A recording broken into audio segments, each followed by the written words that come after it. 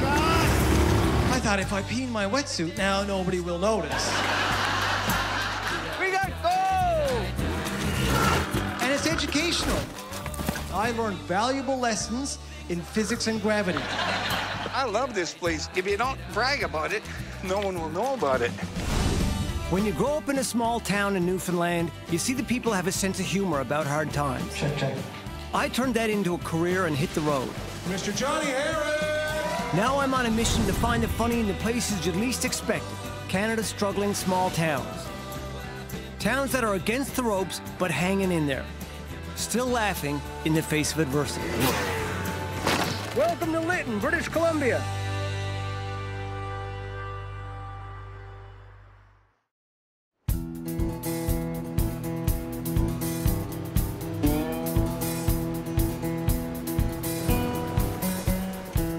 Where the clear waters of the Thompson come together with the brown waters of the Fraser. What is rising is the sun. Technically, it's Canada's first mixed marriage. And not just mixed marriage, considering it's Tom and Fraser. But here we are in Lytton, British Columbia. A town for generations, defined by its location. It's the gateway to BC's interior, a rocky little town fighting to survive. Oh, my God! Hang on. Let's begin at the beginning.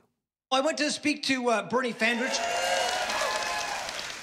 Not only is Bernie's rafting business the largest employer in town, he's also the local expert on Lytton's glory days.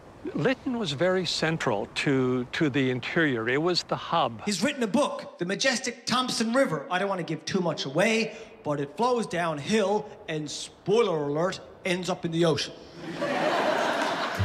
They could go up the Thompson, they could go up the Fraser and up into the interior. Before Canada was founded, Lytton found gold. A huge nugget was discovered, and the word spread, and that's what triggered the great gold rush of 1858. That was Lytton. That was Lytton. In fact, there was a petition here in 1867.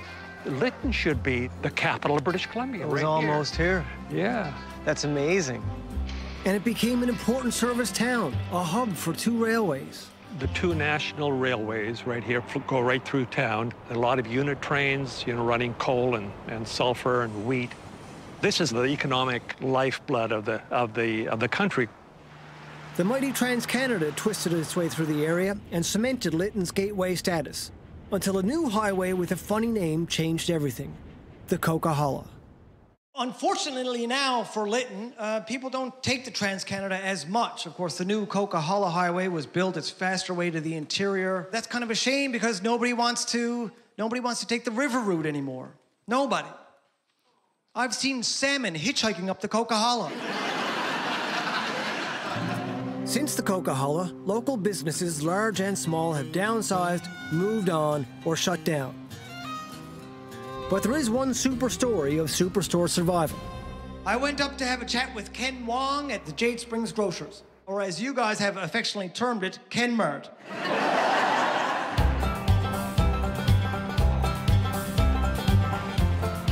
We got some produce over here? Yep. Office chairs. If you're looking for grass seed, you can find it over in the produce section. Camping gear, coffee makers. This is like a stretcher for if somebody injures themselves. Yep, this is the last one. If you're looking for somewhere to keep your fresh produce, you could buy a refrigerator. You can find them in the produce section. So what's this hidden pocket? There's a little Velcro pocket. Oh, yeah. You can put your weed in there. I think for the cell phone or something. Cell phone, not in that area. Sterilize you.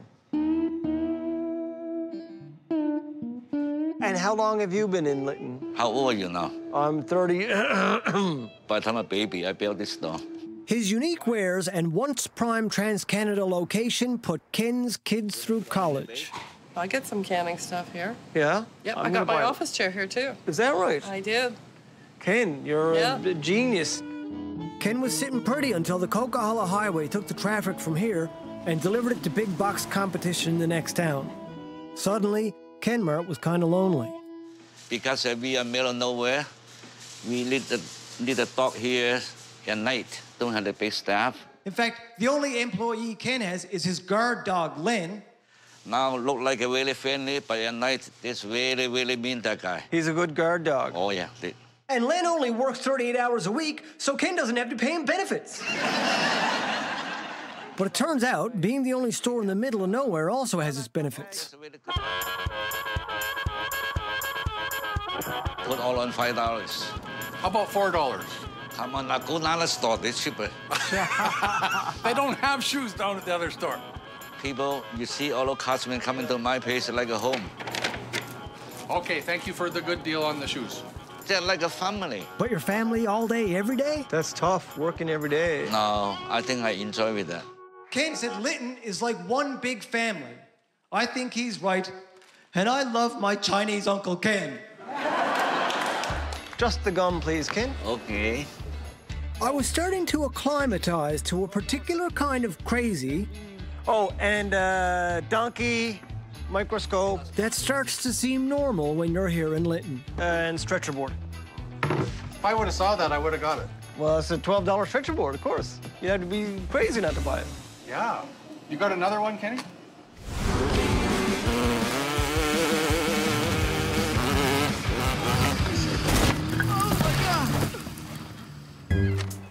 Lytton, British Columbia, a once important location, seemed to have lost its sense of place in the world. But I was going to meet people finding new ways to make this town a destination. Like most things here, it started strangely and on the side of a highway. I had noticed beside me a 40-foot-long Winchester rifle. You can die with a gun for your country, but you can't live with a gun for your freedom. Right below the huge rifle, there's an enormous Bowie knife. And this Bowie knife is a gate to Ken Glasgow's mind.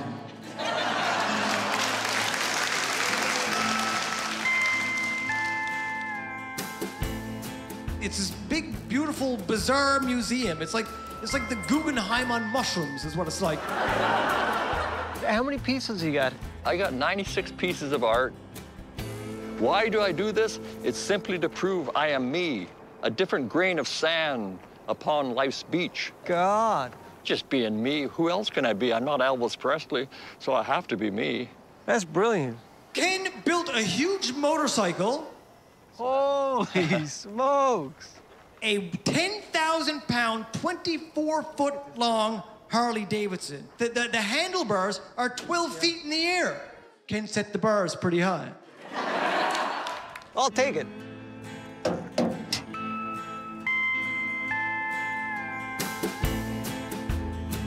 One thing he's got out there was 2 satellite dishes.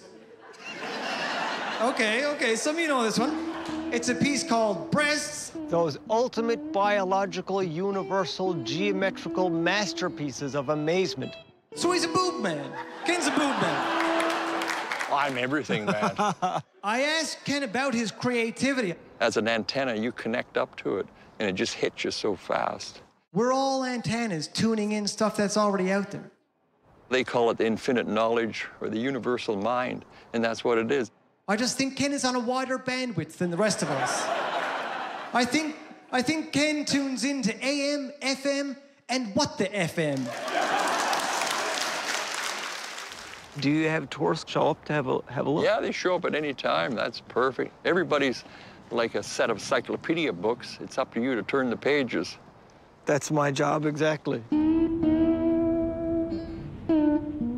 Lytton's claim to fame is that it is the hottest place in Canada. It can go up to 40 degrees here. I went to talk to Chris O'Connor. He used to be the mayor here for 9 years. Chris's pet project now is the Hotspot. The town monument, a big concrete disc painted up, and it states that Lytton is Canada's hotspot. It was just supposed to be a normal chat. When I got there, I was treated to a 4-act play out of an episode of Scooby-Doo. Hi there. Can you feel that? No, there's no kinetic energy here. And Wayne Diedrichson was there dressed up in a dressing gown with a vacuum cleaner strapped to his back. The hotspot was gone, and they alleged it was taken by the people in the next town, Lillooet. In 1999, Lillooet raised $14,000 to buy an Environment Canada weather station so they could prove they're once and for all Canada's hotspot. We just poured $500 worth of concrete and put a brass pin in the middle. To say Lytton is the hot spot of Canada. Yes, absolutely. It's like I've got a mug that says world's #1 lover, so it's in writing. Lillooet and Lytton argue about who's hotter. Who's hotter? You guys are the Brittany and Christine of the Fraser Valley. I don't want to wag my finger at Lillooet. Did you guys take the monument? No, we absolutely did not. If you look at the sky, Why it's would cool we here steal today. our monument? It was a real who's who of what the what? My mic pack. So then the idea was that me and Chris would go looking for the hot spot, so we jumped in his truck. So, Chris, what brought you to Lytton? Well, you want to know the truth? Yeah. I'm a forester, and I travel all over the interior for work. So I used to drive by Lytton thinking, geez, I wonder what kind of lives there. Then I became like the head and now I've been here 30 years, right? Okay. We found Bob and Becky parked on the side of the road with a boom truck, and they had the hot spot. Oh, yeah, there it is. Ironically, Chris told me the lesson of this little morality play is that Lytton is a place where people trust each other. If you talk to other people, say, I don't like living in a small town because everybody knows your business. It's because everybody knows your business that they trust you and you trust them. Because the currency in the world is not dollars, it's trust. After one more costume change, we could finally begin the toonie toss. It's just kind of a combination of horseshoes and curling. The winner of this charity event is Lytton, and crazy as it all seems, you can't mess with Chris's logic. Because it's all marketing, right? The Fraser River is not silty, it's exfoliating. I think if we could just get a swim-up bar in the Thompson River, you guys would be laughing.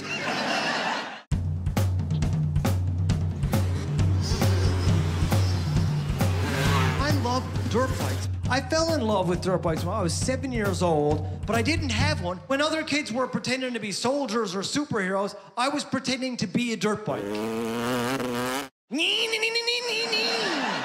was like doing donuts at their I went up into the mountains to talk to Naomi Peters. She formed the Rez Riders dirt bike group and is probably the coolest mom around. I used to beg and plead with my parents so that I could go ride a dirt bike. But you obviously fully support it. We have no rec center. Yeah. And I've been living here for 19, 20 years now, and there's still no rec center, so we just took it upon ourselves and just do it for our kids. This is my beast. Your beast. Great. I got to go out with those guys, which was great for me. Paul White was there, and he was helping us out. If you come up here, you're definitely a committed dirt bike rider. Yeah. From Vancouver, it's 3 hours. The views, you're up to 7,000 feet, and you can see just the whole area. It's amazing. And now Lytton's back on the map for its unbelievable backyard, which I got to explore with Naomi's son Davis and his buddy Troy. Are you ready to ride? I'm ready to ride! Yeah.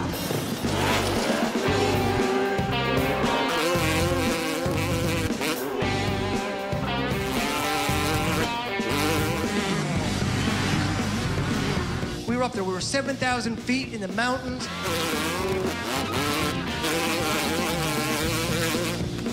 The smell, just the smell of the forest. You know, after there's been a light rain and you got a mouthful of pine cones and mosquitoes. Oh, just love that. It was great. I told the guys my favorite part of dirt biking has always been stopping for a chat. Yeah, this is pretty great out here. You got a pretty killer wheelie, Braden. Yeah, thanks. And it's standing on the peg's wheelie. I wish I could do that. It's practice. No, it's too late for me to learn now. And it's educational. I went tumbling down the hill on my arse. It wasn't fun. And I learned valuable lessons in physics and gravity. And looked up just in time to realize my bike had decided to rejoin me. Anyway, back to the good part. You guys stayed up pretty good. Yeah. No one ditched, did they? No. I was starting to feel like these guys thought I was lame. My forearms are exhausted, and I think I need a puff on my puffer. Damn right, yeah.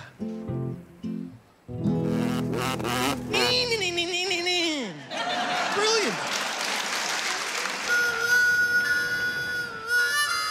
Another great guy I got to have a chat with, George Kurzenstein, Big George. Yes. He took me panning for gold. Now, the important thing is when you're panning, you want to pan correctly. You have to shake everything down. Beyond gold, this odd jobs man about town sees a motherload of unique positives in Lytton's location.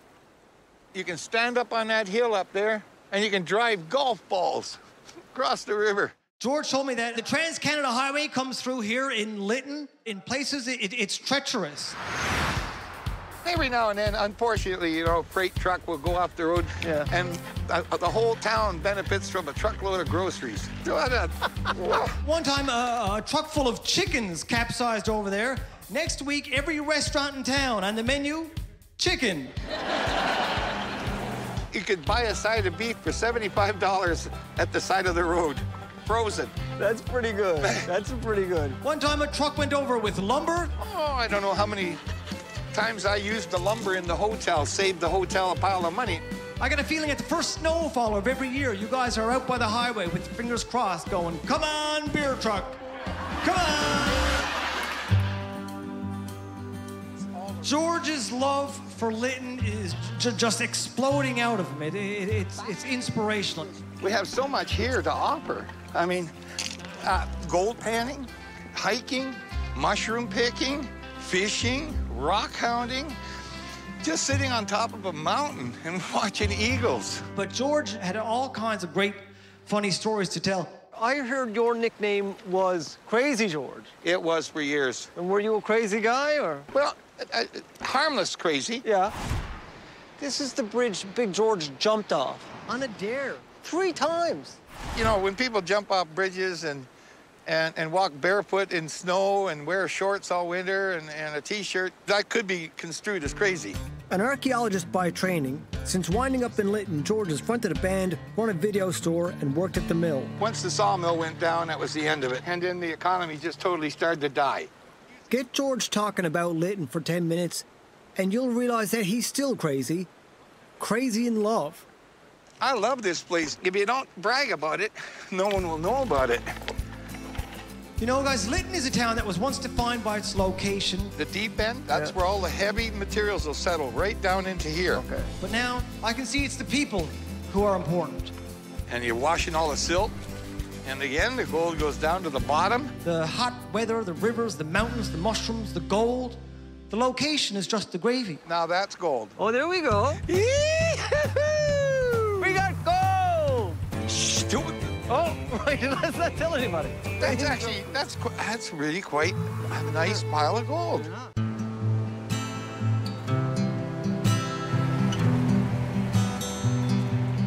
Lytton had been teaching me to look for the opportunities where you are, and one had been staring me in the face, and it was time to face up to it and face it face to face. Welcome to the Thompson River. Very large volume river, as you can see here. I never understood the attraction to whitewater rafting. It seemed so dangerous to me to go on the fastest, most uncontrollable water you could possibly find. Is there maybe start with some meanders? Is there any like whitewater meanders? Bernie started out here in 1973, and these are the days before liability insurance or common sense. It's the biggest employer in town now. The front of the boat is gonna come completely out of the water. I'd almost guarantee that today. His boys, Braden and Andy, took me out. Tell my mom I died doing something stupid.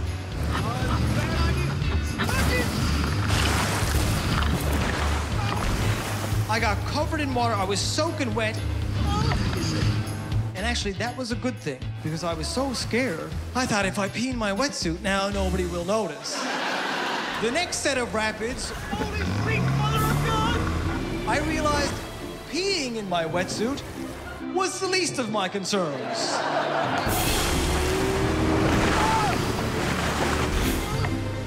That's when it all made sense to me.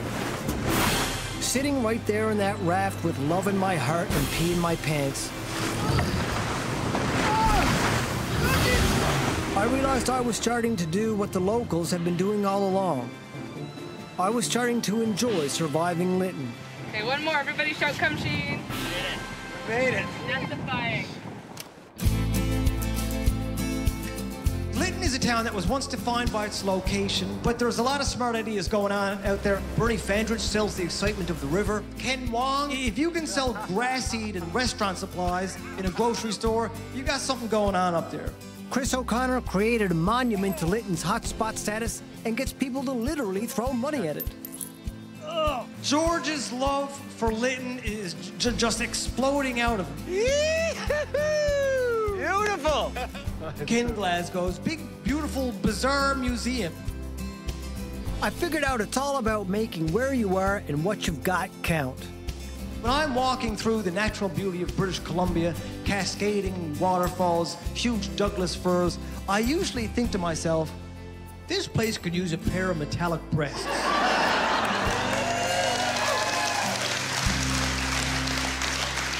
You know, right before I came over to the school today, my mom called me for the first time since I got to BC, and she said, how's it going in Lytton? I said, oh, Mom, Lytton's great. I rode the rapids, climbed to the top of a motorcycle, struck gold down by the river, and solved the case of the missing hotspot. She said, what on earth are you talking about? I said, Mom, I'm talking about Lytton, British Columbia. Thanks so much, everybody. You've been absolutely fantastic.